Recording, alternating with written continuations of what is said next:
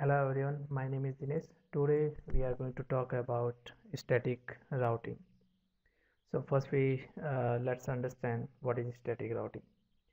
So static routing is a manual configuration we do on router where we want to define a best path wherever we want to send our data.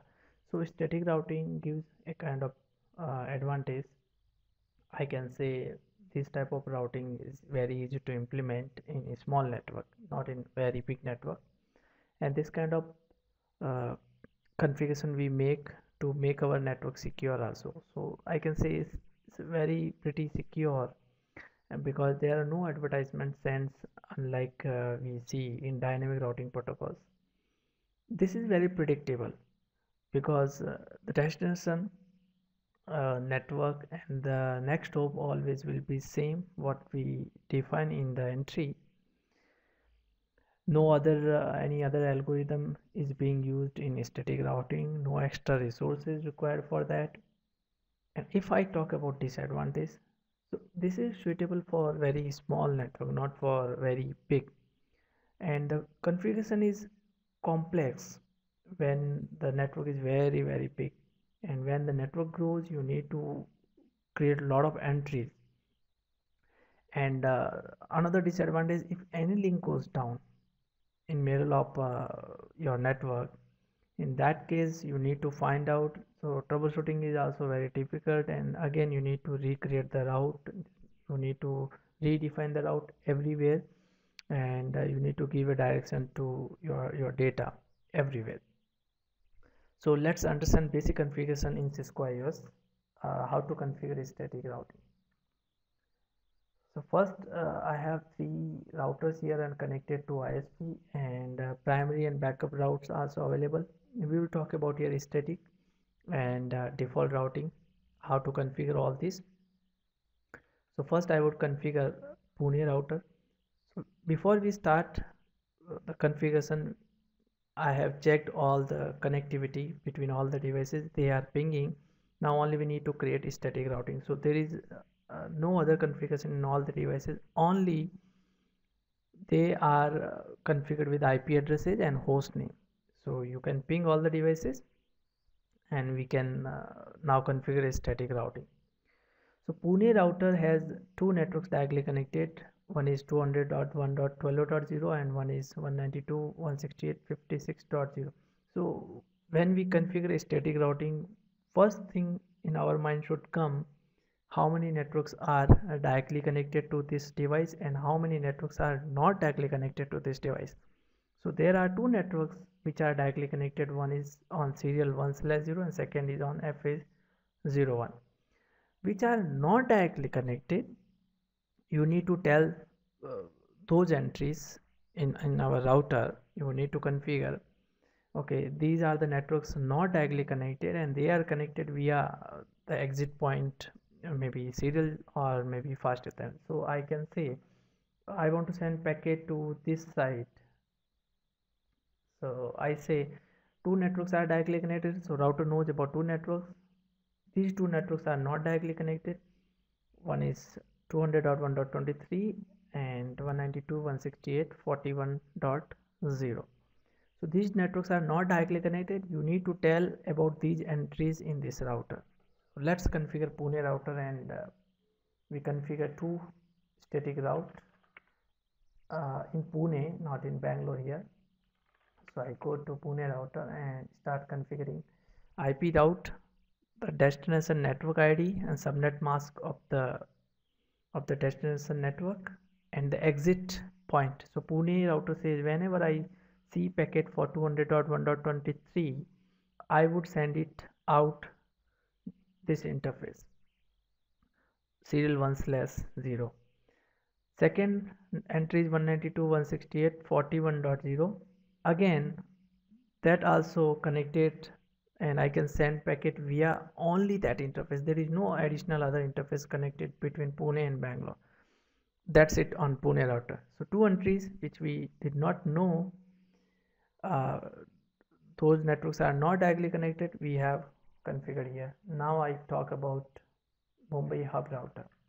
So Mumbai hub router also says there are many networks directly connected, I would say 1, 2, 3, and 4 networks are directly connected on Mumbai hub. Which are not directly connected, I would say these 192, 168, 56, and 41. So I need to create both the entries, and I need to send packet toward separate ports. So one entry 41, which is connected via serial 1/1. Second entry is 56.0, which is connected via serial 1/0. On Mumbai router also, that's it. Go to Bangalore router now. Bangalore router also says there are two networks which are directly connected and other networks are not directly connected. I need to create entries for that. So Bangalore router says again my destination network ID subnet mask connected via serial 1/0 and 12.0 also connected via 1/0. So that's it. If you want to verify now, you need to go to configuration mode, in privilege mode now, show IP route static. Give this command and this will show you the number of entries we have configured.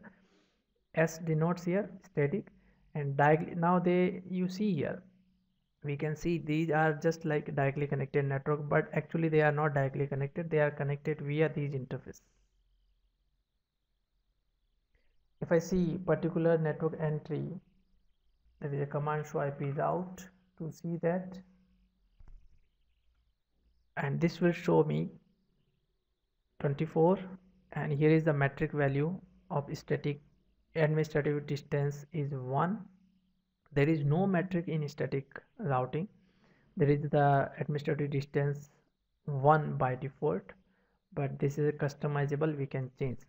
Now we can verify. I will jump to this PC and here, so we can check the connectivity between 41 and 56. So I have two machines running over here. This is this machine. I would come in 56, so I can say IP address 56. I would ping from this machine, one ping 192.168.41. IP address of that machine is 10. As you can see, the reply is coming from 10. I would go to another machine, which is this 41 here, and ping 192. Command which I give ping 192.168.56.10. This is ping. So there is no issue while configuration, we can see. Now I say tracer. I want to see how the path is being followed here. 192.168.41.10. As you see, first my router 56.254, which is my default gateway. Here, this is default gateway. Then second is 12.3, which is Mumbai. Then Bangalore is 23.2, and then last device is 41.10. Okay, so this much configuration required, very basic configuration we need in our device to configure static. But here I say Mumbai is connected via connected to ISP, and Mumbai wants all the traffic should go to ISP. So we need to create here a kind of route called default route, which is the static, but in this case we don't know who the destination is. So there may be number of networks in the cloud or in any network. We don't know anything about those networks, and we don't want to configure the number of entries per network in our device. So we can create a kind of route which will provide you there is no limit for that. So this will provide you the solution. If you don't know the destination and you want to send traffic out of your interface or out of your network toward ISP, then we configure default route. So we can say last resort gateway where all devices send data. So if your Mumbai hub router does not find any network in routing table, and the last resort gateway will be default route, and that will be toward ISP. There is backup route. If primary route goes down, then I have backup route, and backup route is called here floating route. So this backup route we configure when primary goes down. Definitely we have another backup route that will automatically come up if the link between Mumbai hub and ISP goes down. So the backup route here is called floating, which will have highest administrative value than the current static route has. So let's configure first default route on Mumbai router. Again, the configuration is simple. So I would go and I say one command IP route 000, where you are not defining any destination network ID and subnet mask and who is your neighbor. So IP address of neighbor is a mandatory here. Second, I am going to configure floating route secondary. So in this case, there is only extra keyword I will add along with the entry, which is administrative distance value. The administrative distance for backup I am configuring is 5 here. So in static I am not, in default primary I am not configuring, so router will automatically take 1. In second I am configuring 5, so router will take 5 when 1 administrative distance value route will not be available in the table. Let's verify. Show IP route static. Here you can see S asterisk that says this is default route and the administrative value here is 1 and this is my neighbor. So ISP has some routes. I would go to ISP and verify what are the routes ISP has. Okay, 11.1.1.1. In Mumbai router we don't have this show IP route. If you see 11.1.1.1, we don't have that, and we don't need to create entry for this network because we have default route. Let's ping then. So I would ping this IP and 11.1.1.1. as we can see, this is pinging and pinging because Mumbai router says I don't know anything about destination. So whatever I don't know, I am forwarding it to 123.123.2, which is ISP. Now let's say if this link goes down. So by default the AD value for this link is 1. This route is 1. Now if this link goes down, which is fast Ethernet 00 primary, what will happen in this case? Shut down. And again verify. Show IP route static. As you can see, link went down, but still you see there is another link which came up with AD value 5, and again you can ping your destination as it is. Again the link comes up, then your existing route which has a highest AD value, that will be removed automatically and primary link will be added automatically.